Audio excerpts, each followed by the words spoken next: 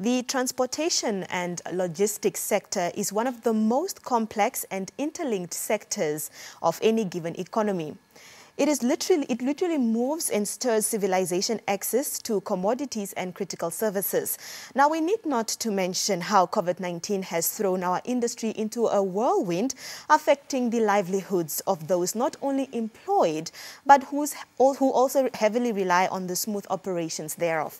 This morning, we take stock of how COVID-19 has affected the sector and its mitigating solutions, especially with reference to the Trans-Kalahari Corridor.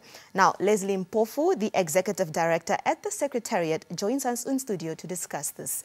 Good morning, sir, and thank you very much for joining us. Yeah, good morning to you and good morning to the viewers at home. All right. Yeah. Now, Mr. Mpofu, I want us to go back. Could you please tell us how exactly COVID-19 has affected the transportation sector? Well, the COVID-19 has gravely affected the transport sector. For a start, you find that both the commercial, the freight or commercial, transport, as well as the passenger transport, has actually been affected, mostly by restrictions that have been imposed by member states along the Trans-Kalahari Corridor, not only along the Trans-Kalahari, but all over the continent and the world, because we know that because of COVID, a number of protocols have actually been imposed, and this has actually affected the transport sector in sense that they have had to bear all the burdens and costs that have actually come up with all these restrictions. We know that we started with the issues of quarantines, whereby drivers were quarantined, and this actually affected them adversely, even in terms of their social and psychological well-being. And we moved on also to now when borders now are being opened, and then we started having these testing before you enter a country, and all these come with a cost. You can just imagine that a driver that applies the TKC having to deliver in Botswana, having to deliver in South Africa, and every week they need to undertake that trip, and every time they need to be tested. Yes, that actually had a great impact, and it also led also to some even companies, even smaller companies, even closing down, and hence people losing even jobs. Some even bigger companies that actually had to scale down in terms of their employees to see to it that they mitigate costs that have come up with COVID. So it has been a really grave non-tariff barrier on the industry. All right. Yes. Now, recent months, we witnessed a calamity in the forms of strikes by drivers, also attacks on drivers, hijackings, also topped off with stricter border regulations. So what mitigating solutions has the Secretariat implemented to address these issues? Yes, we, in consultation with and collaboration with our stakeholders, mostly because this mostly happened in South Africa. Yes, we engaged our counterparts in South Africa, that is the government, to try and address some of this. And what we've been doing mostly is in terms of advocacy, in terms of awareness, in terms of education as well, and also negotiating with the government to come up with measures that will mitigate against some such strikes and hijackings, because that is actually, in fact, is also a trade barrier. Yes, and it raises costs because insurance premiums go up, and as they go up, also they impact you and me, who actually now have to go to the till to buy, because when transport costs go up, at the end of the day, it impacts the community, the public, because that somebody has to pay for that cost, and most of the time that is also relayed to the public. Yes, and of course it also that also affected also the transporter themselves, because they already they have SOS with their customers, and to actually now we are saying we want to break away from this SOS because there are strikes, because you can't deliver because there's a strike in South Africa, or your truck has been hijacked. So now that also impacts on the integrity also of the company. Yes. Now, the Secretariat has been optimizing virtual sphere, just like many other organizations, due to COVID-19 for engagements. Yes. The Building Back Better, Sustainable and Resilient Economics Post-COVID-19 is the theme for tomorrow's virtual forum. Yes. What are the thematic areas and who is headlining the agenda? Yes, we have four speakers that are coming. Why don't be Professor Urama from the African Development Institute of the African Development Bank, who will actually be giving us the keynote address. And then we'll also be having Dr. Munani from Botswana, University of Botswana.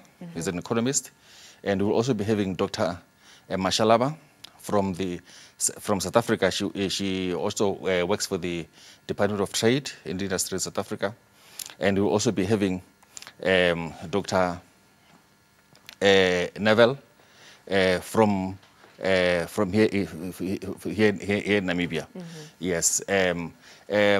These are the key speakers that will be tackling the issue. This is an opinion presentations, whereby we want to engage our stakeholders, engage even governments, policymakers, so that as we recover from COVID-19, what are the strategies that can we actually employ for us to build back better, so that we mitigate against this devastation that we have had, from COVID. And we are looking at issues of trade and investment, for instance, the transport sector. These are some of the areas that we're going to looking at. The regional integration. We are looking at policy development and regulation, and as well as developing or coming up with smart corridors. Smart corridors, that is even in terms of ICT. We know that because of the problem that we've had of COVID, human interaction has actually been a problem, and hence a transmitter of the virus. So now, as we move on to smart corridors, what is it that we can do to try and minimize this human interaction? So now, as we build back better and come up with strategies, come up with strategies that can mitigate future devastation. If we have a problem of this nature in the future, what is it that what we can do? And for us to mitigate the future, we have to start now.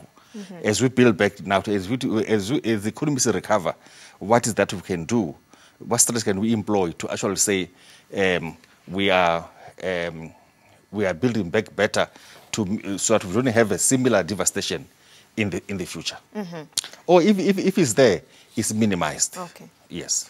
Now, the Secretariat will commence with its new financial year. Yes. So are you at liberty to share with us the prime focus for 2020, 2021, 2022? Yes, COVID is still with us.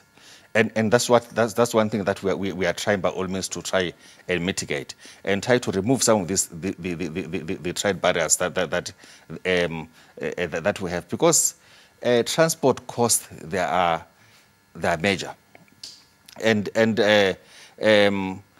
transport costs when we do trade facilitation, in fact, we are doing trade facilitation to try and minimize those transport costs. Yes. So it is still going to be the major thing.